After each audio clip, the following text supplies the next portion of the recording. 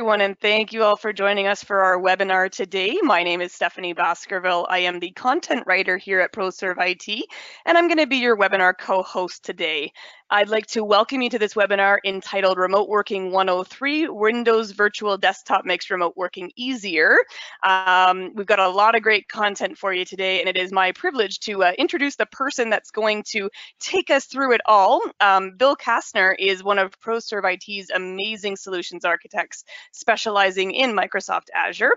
As Bill explains, Azure is like the Swiss Army knife of tool sets and products, and Bill enjoys the opportunity to provide customer education on the versatility and diversity of this wonderful tool.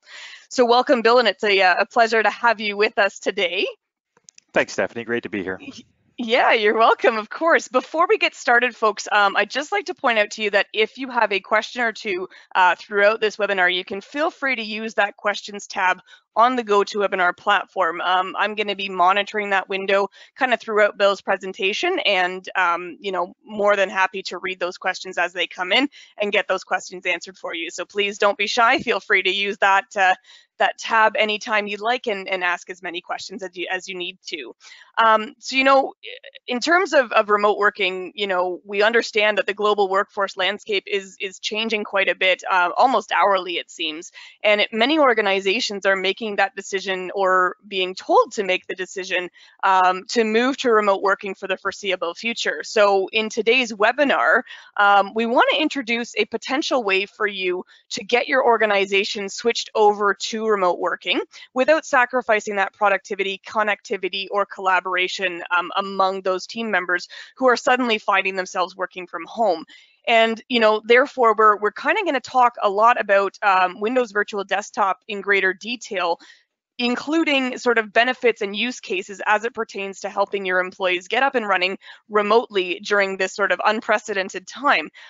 So for this, I'm clearly not the expert in this at all, so I'm going to pass things over to Bill and let him guide us through sort of an introduction to Windows Virtual Desktop. And I think, Bill, you've probably got the agenda on the next slide there as well, so maybe you can introduce our topic and introduce yourself and take it away.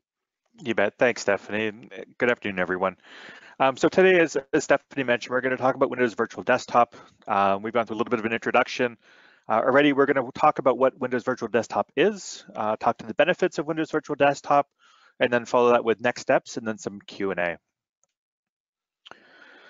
So when we talk about desktop virtualization, historically, it's really been there to address a number of specific business needs.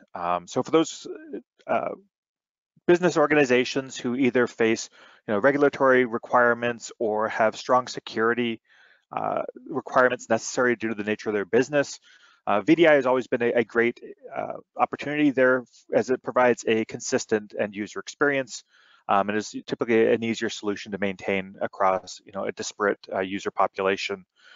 Similarly, for those who have an elastic workforce, who might maybe your business ebbs and flows, and it can be a challenge to maintain the number of desktops required for any given staff, especially if there's large fluctuations due to seasonality or just sort of the nature of the business.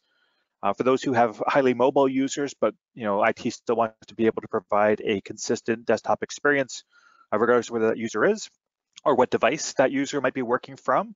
VDI is a great example there. And then also we have specialized workloads. So for those who have specific use cases, user types who require specific applications or specific configurations of applications, VDI can often be a good example or a good solution to address some of those challenges. And I will apologize, so I'm already using acronyms. So VDI is Virtual Desktop Infrastructure.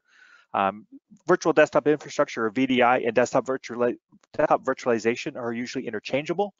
I may commonly use VDI versus the others, but just want to make sure everybody's sort of clear on what we're talking about here. So in the past, when we've talked about VDI or virtual desktops, there's really been two solutions available to us, both with pros and cons. The first would be our Windows Server desktop experience, and this is probably what most people have commonly seen in the past. This would be remote desktop services or terminal services from Microsoft. The benefit of this server desktop experience is it does allow for scalability and multi-session scenarios. So you have the ability to stand up a single remote desktop server or RDS server. You can load up multiple users depending on what workloads they require. It provides an easy way to provide remote desktop services to a broad number of users, but there are some limitations. First and foremost being that it is still a server-based operating system, not your traditional client-based operating system. And while there's a lot of commonality between look and feel, you don't have all the same functionality on the server side you would on the desktop. So users, when they log into a remote desktop session, well, it's a familiar experience and they have all the same applications, they don't necessarily have all that same functionality that they would. It does support, as I mentioned, multi-session. It supports 32-bit applications. Typically, when you're loading Office onto an RDS server or remote desktop server, you're leveraging the perpetual licensing, and server typically sits in a long-term servicing channel. If we flip over to the client side, so this would be a solution similar to Zen Desktop or VMware Horizon, but this is providing a single client desktop experience on a per user basis. So often this gets configured in a one-to-one scenario. You don't have the ability to load multiple users on a given workstation. Each Windows 10 workstation you bring up is going to service a single user, and this can often require you to build out a much larger desktop pool than might be easily supported on traditional hardware, depending on the size of the organization and the challenges. But by running that desktop operating system, we do have some benefits, specifically being not only do we support Win32 apps, but we also support UWP. We are able to leverage Office 365 Pro Plus and all the associated benefits with that. And again, being a Windows client-based OS versus server, historically it's sort of been a more frequent update channel as well. So one of the things that Windows Virtual Desktop or WVD has introduced is sort of a hybrid or best of both worlds, and that's Windows 10 Enterprise multi-session scenarios. So basically you have the same scalability that you would have with remote desktop services with that server-based OS, but you're adding all of the benefit of the client elements of the Windows 10 experience as well. So we're able to provide everybody with a full-blown Windows 10 desktop, which gives them that modern Windows user experience. We're able to support multiple Windows 10 sessions on a given Windows 10 VM. We are able to take advantage of both Win32 and UWP-based apps. We're able to take advantage of Office Pro Plus, and again, that accelerated semi-annual channel as well. Also, because it's a client operating system, we're able to take advantage of all the Windows 10 enterprise security features, which is a huge benefit as well. So when we talk about Windows Virtual Desktop or WVD benefits, like I said, there's a couple key ones to point out. So one, as mentioned, with WVD, we do have the ability to support either single or multi-session Windows 10 experiences optimized for Office 365 Pro Plus. We actually have images that have the Pro Plus elements baked in. We do still support Windows Server 2012 R2 or newer. So as I mentioned, we have the added benefits of Windows 10 multi-session, but we still have the ability to run legacy environments like remote desktop services or those Windows 10 single instance sessions as well. So we can support all three of those scenarios in Windows Virtual Desktop. This solution provides a ton of flexibility as it does allow you to virtualize both desktops and apps. So depending on what that use case is, whether you're working from a traditional PC, whether you're working from iPad or Android phone, depending on the resolution you're working with and the applications you require access to, it's great to have that flexibility of either doing desktops or apps on a per user basis. And then we also have the ability to integrate with the security management of Microsoft 365. So again, because we're in a Windows 10 enterprise platform, we can take advantage of all those benefits as well as all the ones that are inherently native to Microsoft 365. When we talk about optimizations for Office Pro Plus, a couple key things to point out.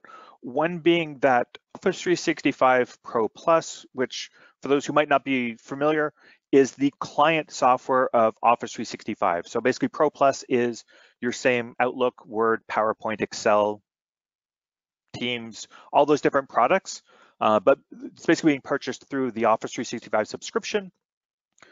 But it has been designed to work in this multi-user scenario. So some of the challenges we've seen in the past is loading up multiple instances of Office on a given, like an RDS server, a remote desktop server. You start to face some performance challenges as you load up additional users. Pro Plus has been designed with this Windows 10 multi-session methodology in mind, and has been designed to ensure that each of the users that are stationed on a given workstation have a positive end user experience and a good performance from the client, such as Outlook and OneDrive for Business. We also have the ability to leverage profile containers, which will enable faster and better performing experiences for non-persistent environments. And we're going to dig into that a little bit deeper, because this is one of the key differentiators, I think, that Windows Virtual Desktops provides over some of our traditional VDI solutions that we've seen in the past. As mentioned, so RDS is a supported component of Windows Virtual Desktop. So should you happen to be running RDS today, based off of Server 2012 or newer, there is a migration plan to actually take those services and migrate that to Windows Virtual Desktop. So you can still continue to support the same services that you have today. The benefit of hosting on an Azure obviously being much more scalability, potentially better connectivity, and it just gives you a little more flexibility in how you manage that. For some organizations, this will be sort of an interim or intermediary step for those organizations that want to transition to the full-blown Windows 10 multi-session experience. But if you've already made investments in remote desktop services and want to just start to at least get into the Windows Virtual Desktop space, there is that migration path available to you. And from an app compatibility perspective, we do support existing Windows Server images that have been used on-prem. So again, this allows you to get up and running in a much faster process by just sort of lifting and shifting the infrastructure you have on-prem and transitioning that to the cloud. Because this is Azure-based, we have the ability to deploy and scale very quickly. So Azure, as many of you are likely aware, is offered across 140 countries and 54 regions. So you're able to provide local services should you have staff who work in remote locations or other countries.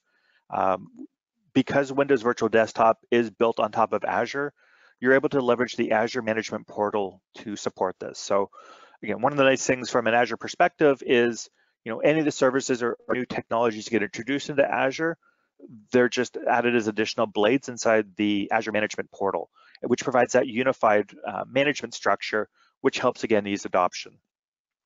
We also have built-in security and compliance, both from the Windows desktop perspective and all the associated benefits around Azure as well.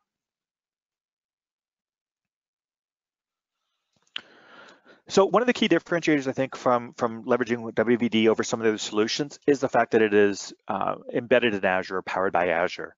Azure obviously has a number of associated benefits with it.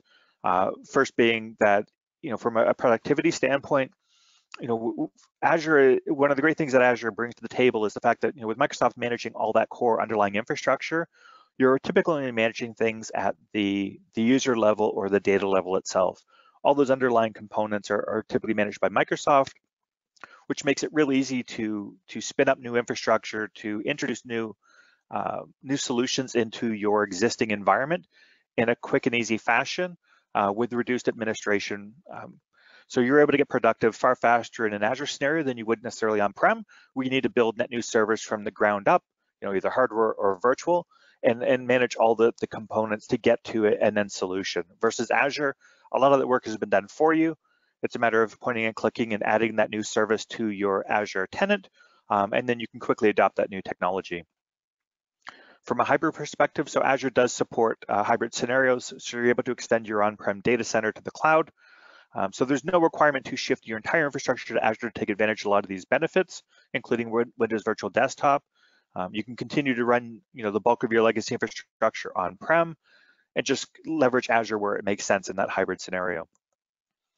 There's a ton of intelligence behind Azure, and Microsoft has done a really good job of providing guidance and tips and recommendations on how to improve your overall Azure experience and help key costs and control as well. So there's a number of key elements inside of Azure where, through advisors and recommendations and such, they can really help streamline a lot of the deployment opportunities that you may see and help facilitate a lot of the challenges that customers typically face when trying to deploy new technologies. Lastly, Azure is a trusted platform. So Microsoft, invests billions of dollars in security They have a large workforce that's dedicated to security. Microsoft being such a public company, they are one of the most attacked organizations across the planet. They're able to derive a ton of insights as to the methods in which organizations get attacked or probed and such. They obviously leverage that to support their wide range of internal platforms, but they also take those learnings and distill them down to customers as well. And those who rely on Microsoft Cloud technology like Azure and Office 365 and EMS and such are able to take advantage of all these security benefits that the Microsoft has learned through their own experience and are able to share with the user community. This can really help ensure that customer environments can be often far more secure in Azure than they are on-prem, because you're able to take advantage of all of the learnings and all of the technologies that Microsoft makes available to help ensure that it's a trusted and secure platform. From a high-level architecture perspective, so as mentioned, because this is built on Azure, there's a couple key benefits associated with that. First and foremost is this is going to leverage your Azure Active Directory Identity Management Services.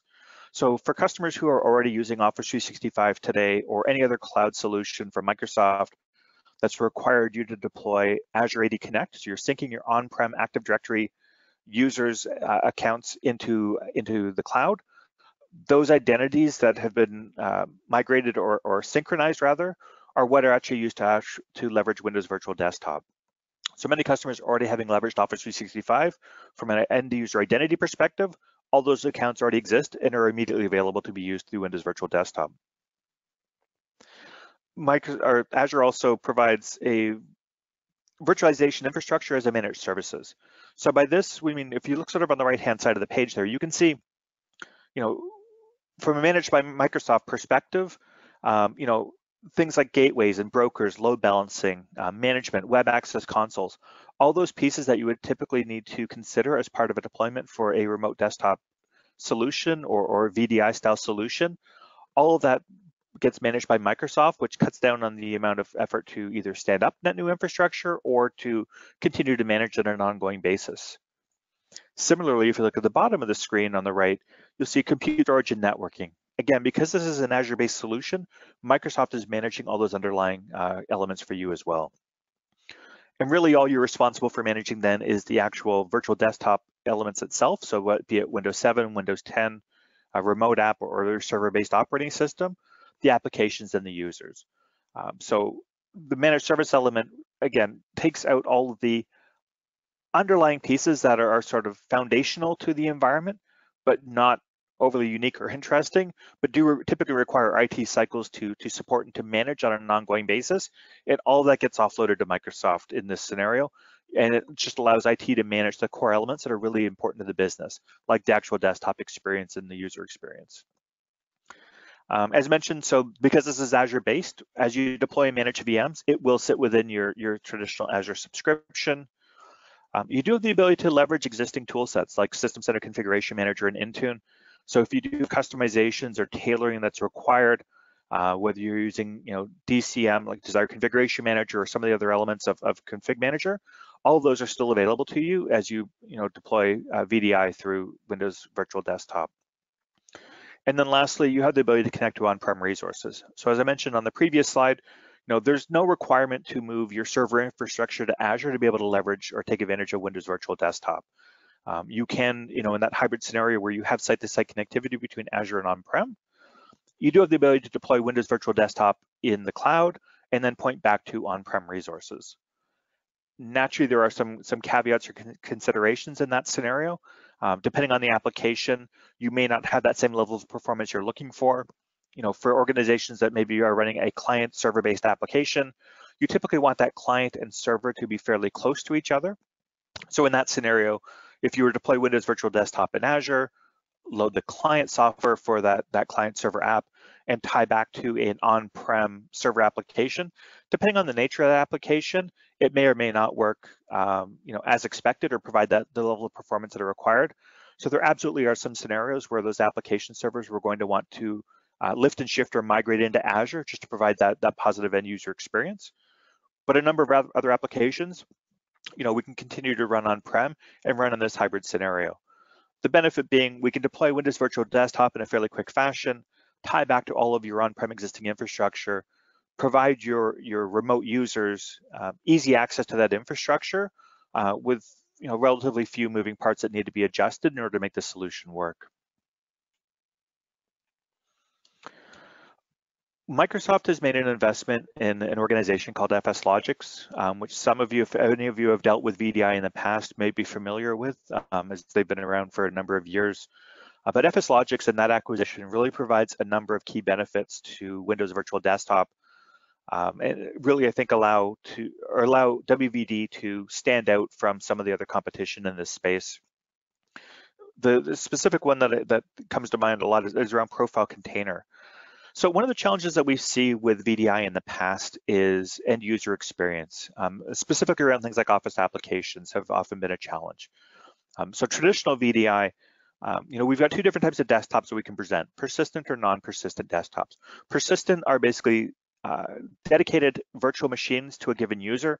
So when a user logs into their VDI session, each and every time they log into the same persistent desktop that's essentially reserved for them, which means that all of their user data is immediately accessible. Outlook is running in cache mode and their OST file or cache data is immediately accessible to them. But running persistent desktops can often be an expensive proposition. It often doesn't make sense to deploy individual desktops to users because you want to take advantage of not every user is going to be logged in at all times every day. So it typically makes more sense to have a pool of desktops and people can just sort of log into various desktops as they need without having them dedicated to one particular user. And that's called non-persistent. The challenge we face with non-persistent desktops in the past is, as I mentioned, Outlook, in a perfect scenario, we typically want Outlook to be cached. So for those of you who are in Office 365, you're probably already aware of this. For those who might still be running an on-prem Exchange environment, sort of walk through this very quickly. So when your Exchange server is side by side with your Outlook client, doing a non-cached scenario with Outlook often works incredibly well. So basically in a non-cached scenario, every time you move from message to message and folder to folder, your Outlook client needs to go and talk to the Exchange server and grab the next piece of information. So as you click down to the next message, Outlook will reach out to the Exchange server, grab the next message contents and display it to you. When working on your local area network, that works very well and usually doesn't pose any challenges. For customers who move their organization or their email platform out to Office 365, having to go out to the internet every time you click message to message and folder to folder can often introduce delays. And sometimes this might only be a couple of seconds of time, but if a user is trying to quickly move through their mailbox and click message to message to message, that 2, 3, 4 second delay each time can definitely impact productivity and cause some end user frustration. And so typically in an Office 365 scenario, we recommend that Outlook run in cached mode, which basically creates a local OST file that is a cache of your mailbox. And that allows users to work very quickly, regardless of where they are in relation to Office 365. Because they're always working on that local cache, they get a very quick response time as they move message to message and folder to folder. With non-persistent desktops in VDI, that has often been a challenge to achieve. There have been some scenarios in the past where that's been viable, but often what we find is a lot of customers tend to run non-persistent desktops, which means every time a user logs in, either that Outlook OST file or cache needs to be created on the fly, or they're running in a non-cached mode and reaching out to the Office 365 server each and every time they click on a message. With FSLogix and their profile container option, what ends up happening in a VDI scenario is the user's profile is actually maintained on a separate VHD file, so separate from the operating system. And as a user logs in, that profile VHD gets attached to the VM. So you are able to take advantage of non-persistent desktops as a user can log into a different workstation every day or a different virtual workstation every day. But because all of their cached local data is on that external VHD drive, that gets attached every time they log in. So they get the benefit of having their cache data for Outlook, their cache data for OneDrive, Skype for Business and Teams Gal, Windows Search Database. All that sort of stuff can be maintained on that user profile VHD file. And as a user logs in each day, that just gets attached and provides them instant access to all of that data. And that's a huge differentiator from many of the other solutions that we've seen in the past. A couple other things that FSLogix allows us to do is app masking and Java redirection. So app masking allows us to build virtual machines, install a number of different software products, and then use app masking to basically hide the applications that aren't relevant to a given user. I will say in the Windows Virtual Desktop world, this is not our preferred mechanism for applications. We actually can do app attach, where we have external applications, we just plug into the VM that are necessary. But for those organizations who either want to take a legacy gold image that might have applications for 5 different departments installed on it, or maybe they have applications that for whatever reason just can't be leveraged through app attach, app masking allows you to minimize the number of gold images that you have loaded up with the applications that are required, and then just leverage app masking to hide the applications that aren't relevant to a given user and their associated department. So it does make things a whole lot cleaner to manage versus things like sequencing and things like that you often have to do in other scenarios. The last item is Java redirection. So as many of you are likely aware, Java can be a challenge for businesses to support, as often there are a number of different applications that require Java, but they all require different versions. So with FXLogic's Java redirection, we're able to provide the right version of Java to any given application. So you could have multiple versions of Java essentially installed. The ones that aren't in use at the moment get hidden through the app masking process, but you're able to consistently present the correct version of Java to each application on an as-needed basis.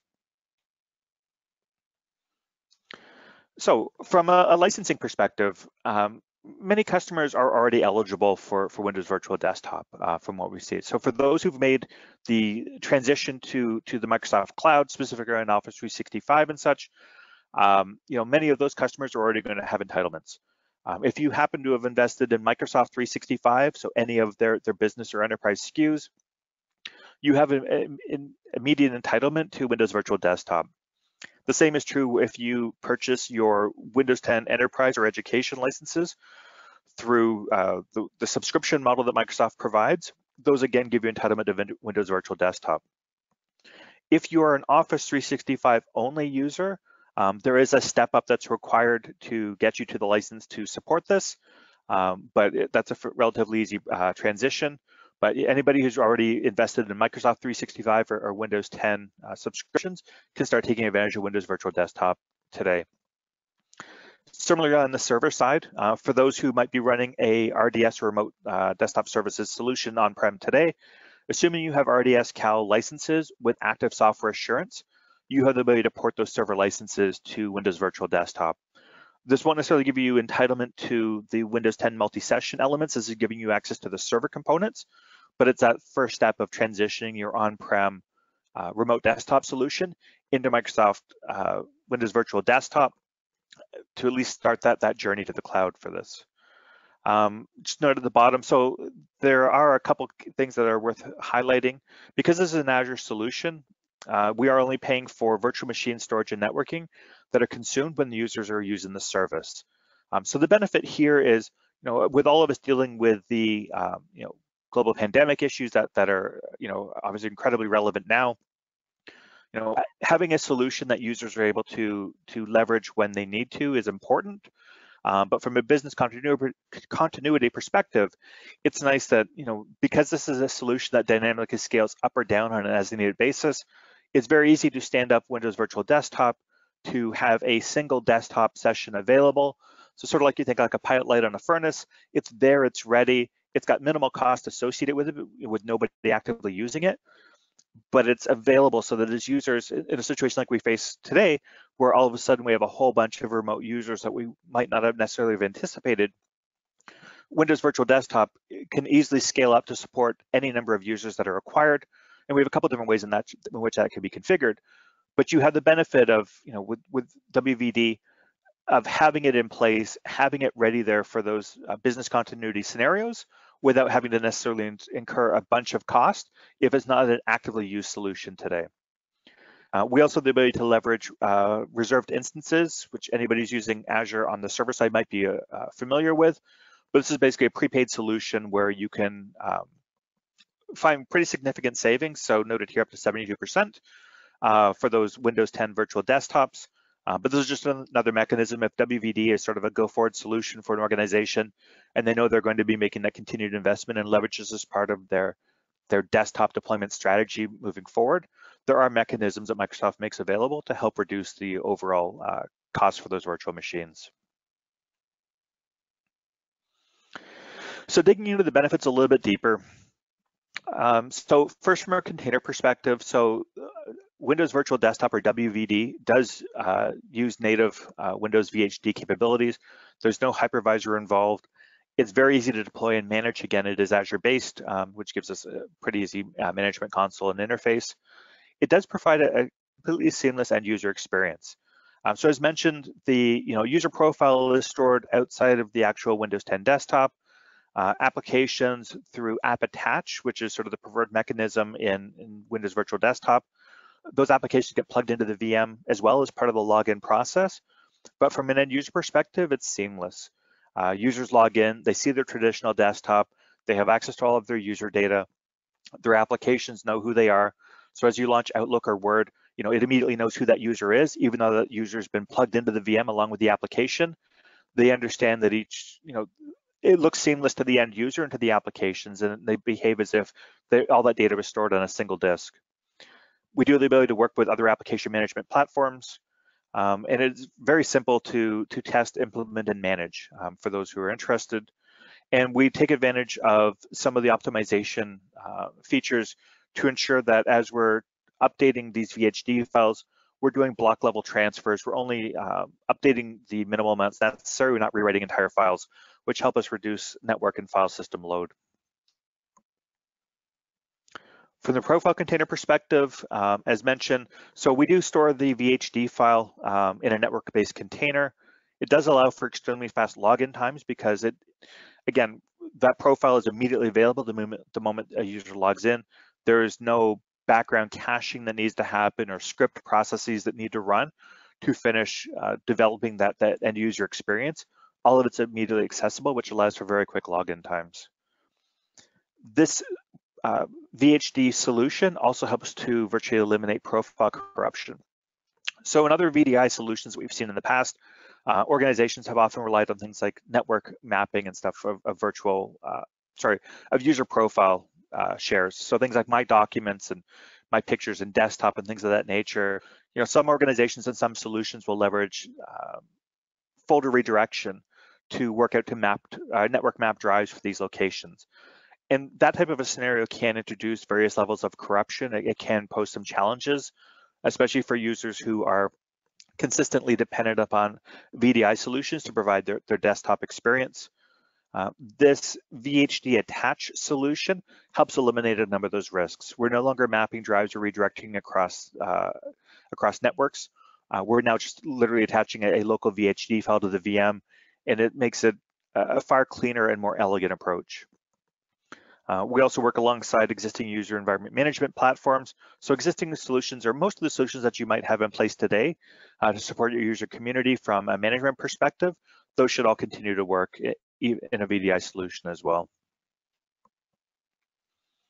Office 365, so mentioned, this sort of ties back into the profile caching elements, but there's a number of things here that, again, help improve that overall end user experience when we're dealing with Office 365. As mentioned, because we do have that persistent data store for the user profile, we're able to take advantage of Outlook OST files and OneDrive caching, Windows search, all these things that are often critical to ensuring a positive end user experience when working with a cloud solution like Office 365.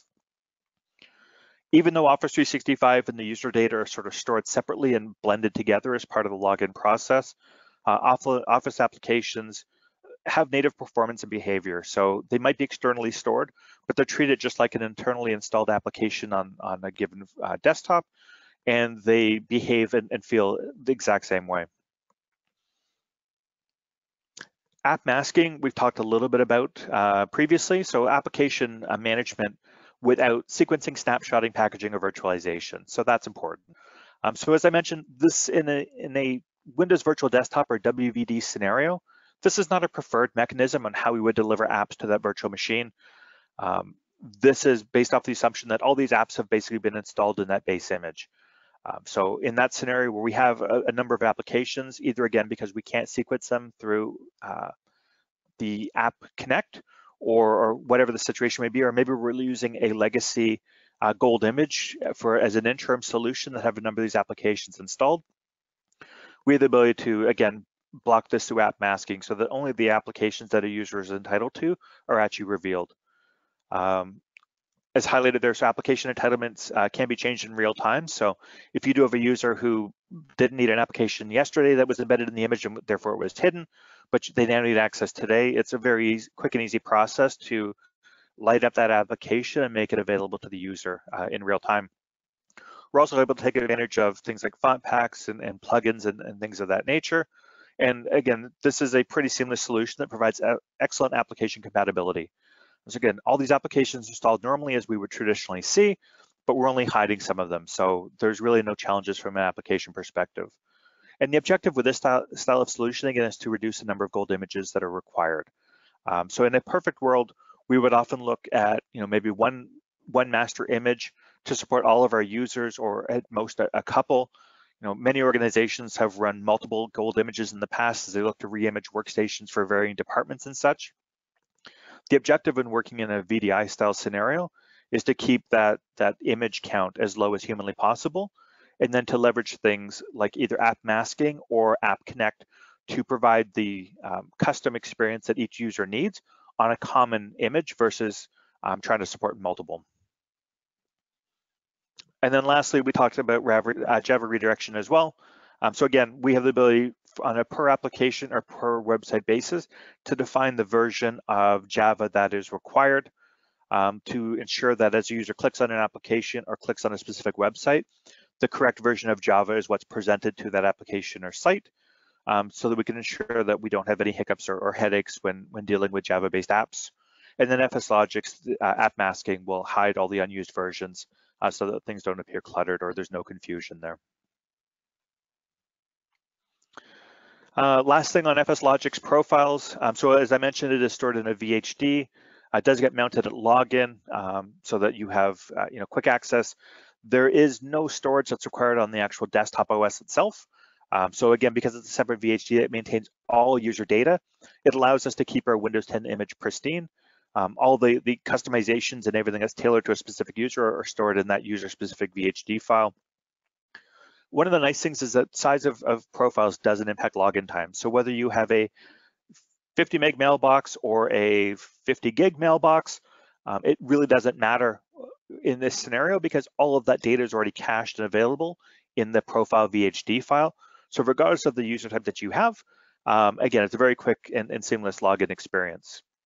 As mentioned, we do leverage block transfer to decrease network utilization, so we're only transferring the changes versus rewriting entire files or folders.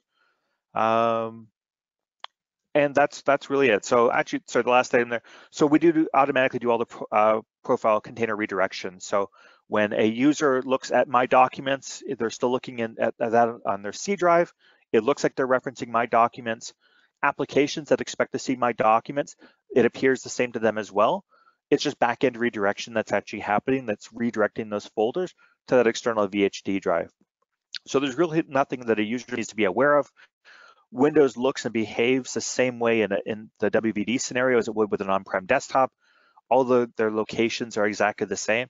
And applications, when they look for those folders to be able to interact with the My Documents folder, for example, it looks and behaves the exact same as the application expects, which gives us really broad application support.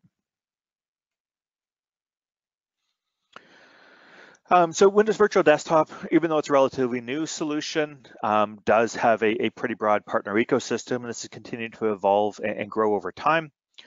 So there's a number of SIs and GSIs that have made investments in expanding upon the WVD solution. For any of you who might have worked with VDI solutions in the past, things like, again, VMware Horizon or Citrix Zen Desktop, some of the ISV partners there will likely look familiar. Things like ThinPrint and Liquidware Labs and Cloudio and Lakeside Software, all of those products that have been around for a number of years and have supported other VDI solutions have also been updated to support Windows Virtual Desktop. And we also have some hardware vendors that are coming on board that are building environments that are specifically tailored to understand and take advantage of Windows Virtual Desktop, with some Samsung and Igel being some of the first. For those organizations that might have already made investments in Citrix, the good news is you can continue to support that while still leveraging some of the benefits of Windows Virtual Desktop. So this is not an out and out. This can be treated as a full-blown replacement for either Citrix, Zen Desktop or VMware Horizon, but you also can run in a hybrid scenario where you can continue to leverage the investment in Citrix Workspace or Citrix Virtual Apps on desktops that you may have already made, while still taking advantage of things like the Windows 10 multi-session experience on Azure, all the Office optimizations with Office 365 containers, the profile containers, app masking, and such. So you can run that hybrid scenario where Windows Virtual Desktop sits on Azure and provides that functionality, but integrates and ties back into any of the existing Citrix Virtual App or desktop services that you run on-premise. This obviously allows you to rapidly provision Windows Virtual Desktop resources at scale, taking advantage of all the WVD benefits, well, like I said, continue to manage that existing investment in Citrix. Similarly, organizations that have made investments in VMware Horizon, assuming it's an Azure-based solution, there's a broad range of benefits available as well. Again, you can run that hybrid scenario. You can take advantage of all the associated benefits of Horizon Cloud, while still continuing to take advantage of some of the new feature sets that Windows Virtual Desktop brings to market. So either VMware or Citrix, again, you can leverage that existing investment that you've made. Look at this as an enhancement to provide some additional services that just weren't natively available in either the Citrix or VMware solution in the past, and then allow you to make a decision on sort of what that go-forward solution is going to look like as you evolve and adapt over time. So last slide here before we get into some next steps in Q&A. Many customers might be wondering, how do you know whether you are a good candidate for Windows Virtual Desktop or not? And really, I think today, as we stand today, I'm going to assume far more customers are good candidates for Windows Virtual Desktop than might have been, let's say, a month ago or so. But that being aside, there's a couple of different key criteria, I think, that definitely help prove the value of what Windows Virtual Desktop can provide for you. So if you do need the ability to add users quickly and scale efficiently, if you need to provide that seamless, rich client experience for things like Outlook and Cortana, OneDrive, those types of technologies, whether you need to manage different deployment types across different deployment planes, you want to bring RDS to your users, you want to leverage persistent or non-persistent desktops. All these scenarios are really good use cases potentially for Windows Virtual Desktop. I'm going to assume most customers reading the list of self-assessment questions are likely going to find a couple different reasons that this might be a solution that makes sense. Again, as we stand today, where we're depending upon a much larger majority of our workforce working remote. One that doesn't list here, but often we're seeing come up more and more is existing remote capabilities are not meeting the demand of the users, right? So this might be a scenario where we've built an existing solution, be it remote desktop services or just traditional VPN, and it was built out to support 10% of the workforce or 20% of the workforce in some cases, but we're now trying to support 70, 80, or 90% of our workforce working remote. This style of solution can provide that functionality in a pretty quick and timely fashion, get you up and operational and start providing those services to allow your people to be productive while remote, without necessarily having to invest in additional VPN license or other on-prem technology that might have harder costs associated with them, and that you can't necessarily spin down should your needs move beyond this type of a solution in the near future. So absolutely something to keep in mind. With that, we're going to talk to next steps. So I will comment, this was really designed to be an introductory to Windows Virtual Desktop. It was to allow customers to get an understanding of what Windows Virtual Desktop is and potentially how it applies to our customers. This was, again, sort of a broad overview, but for those customers who think that Windows Virtual Desktop sounds like it might be a good fit for the business, our request would be that you reach out to us at cloud@proserveit.com, schedule an introductory call. We can deep dive into specific customer requirements. I will also note that Microsoft is investing money in this Windows Virtual Desktop solution. Obviously, again, given the times that we find ourselves in, Microsoft is looking at making investments to help customers with quick adoption of this technology. So again, if that sounds like something that might be of interest to you, please reach out to us at cloud@proserveit.com. We can walk through the solution in more detail. We can walk through any of the funding opportunities that might be available through Microsoft to help drive adoption and hopefully help customers provide a more robust solution to address some of the remote user challenges today. So with that, I hope this webinar was beneficial and provided some insight to you all. And with that, we're going to open up the floor to some Q&A. Yeah, thanks, Bill. That was, I think you provided some great content for this webinar and for the people on the line. I really do think it was a good dive into a potential solution for the remote working issue for sure. So, you know, as Bill said, folks, we're going to open the floor here for questions. A reminder, you can use that questions tab, type your questions into the field there, and we can get them answered for you as soon as possible. While we're doing that, Bill, we do have a question here from Cheryl. She's asking, how does Windows Virtual Desktop handle audio and video sessions such as Microsoft Teams? Fantastic question. And actually, that was something that we didn't really talk through in the presentation. So audio video conferencing has often been a challenge in VDI sessions, just because typically there's so many intermediary steps involved and additional hops required that we typically lose fidelity with audio and more specifically video conversations. Microsoft has made investments with Windows Virtual Desktop and AV redirection to allow endpoints to actually engage directly to cut down a lot of the latency that you would typically see. So where it has been a challenge in the past, specifically around video, but it can also be a case around audio, to provide sort of that seamless experience to make it feel like you're having a proper one-on-one conversation in a live scenario without those latency or pauses. The WVD solution does have that AV redirection option that helps mitigate a ton of that. It does give a near seamless experience, very close fidelity to what you would expect from a traditional desktop experience. So absolutely in this type of a scenario, especially now where we do have all these remote workers, Teams is becoming a more critical component just to keep everybody communicating and collaborating effectively. It absolutely works well in conjunction with Windows Virtual Desktop to provide a very positive end user experience. Awesome, thank you.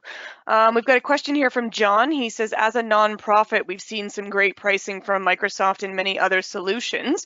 In some of this new technology, such as Azure VM Compute, does Microsoft offer special pricing there as well? So this falls under the existing programs that you would have in place. So again, as a nonprofit, you are getting, significantly discounted pricing for your either Office 365 or Microsoft 365 licensing. So again, you can continue to leverage that price discount to get you to a point where you have entitlement for Windows Virtual Desktop. Then on the Azure side, you have your annual grant from Microsoft for Azure consumption that you can again take advantage of for this. So if you're not already leveraging a bunch of services inside of Azure, that annual grant that you get would likely be sufficient, and I'm going to put a big asterisk or caveat beside that, or at least help offset a good chunk of the assumed cost of running WVD in the Azure tenant on an ongoing basis. Again, as you continue to spin workstations up and consume additional resources, you're probably going to step outside of that grant. But long-winded way of saying there is no specific Microsoft funded option for WVD, but because you already have entitlement both on the Azure front and on the Office 365/M365 licensing front, both of those still apply to help nonprofit organizations enter into this in a more cost-effective manner. Hopefully that answered your question, John.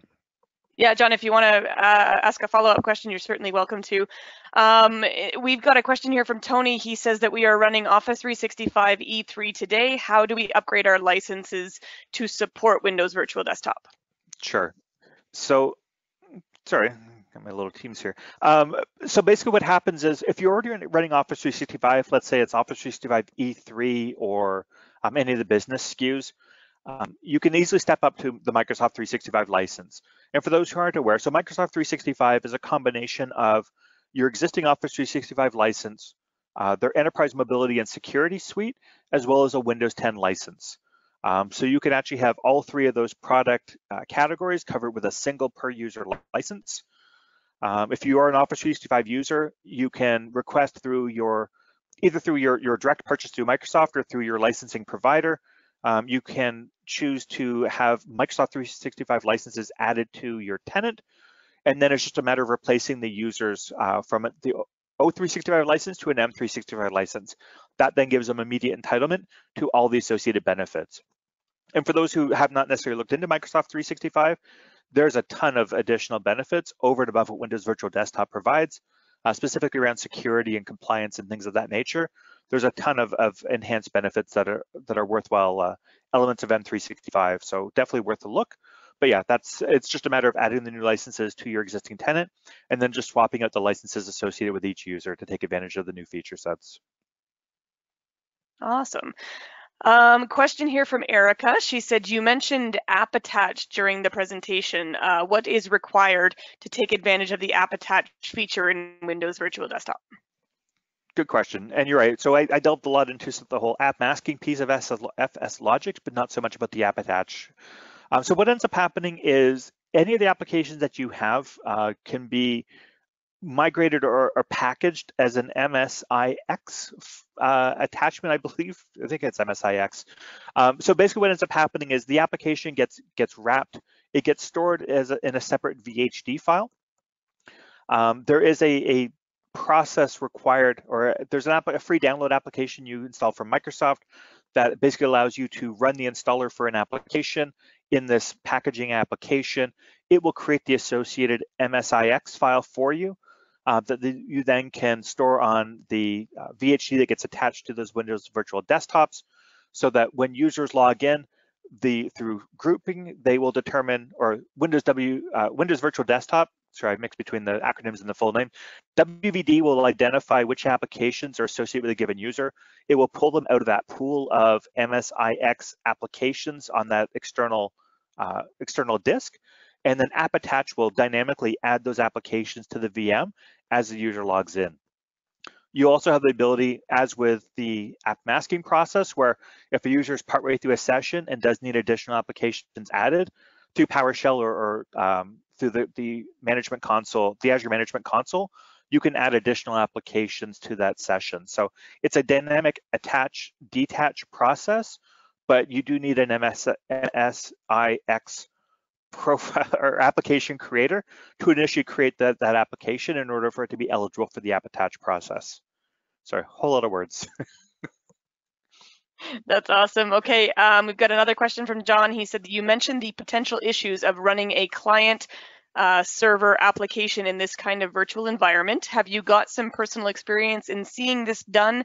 And if it was basically successful, even if there was some expected performance degradation? Yep, absolutely. So again, when I mentioned there's the potential for challenges, I don't want to really indicate that that's always going to be the case. As with many things, there's a number of variables. Excuse me. So a lot of it comes down to bandwidth availability and what the tolerance on that application is. So we find there are many applications that you can run the client in Azure with the backend in an on-prem environment. Again, assuming that you have good connectivity between the two sites. But again, some of it comes down to application-specific criteria, right? So those that might have a dependency on a SQL database on the back end, where you're running sort of a front-end application in the cloud with a SQL database in the back end, you may face some latency issues, but it's very dependent upon a customer environment. So I can't think of any examples of applications that just outright will never work in this hybrid scenario with the client in the cloud and the backend on-prem. A lot of it really comes down to the specifics of the customer environment and what that latency and connection looks like between Azure and on-prem. So what we've often seen in this type of a scenario is we will stand up Windows Virtual Desktop. We typically pilot this obviously before rolling it into broad scale production. We will install the client application, test the end user experience, and then it's really up to the customer to decide whether it is a viable solution that meets sort of performance expectations, or if not, then we can look at a small engagement to migrate that application server from on-prem to the cloud.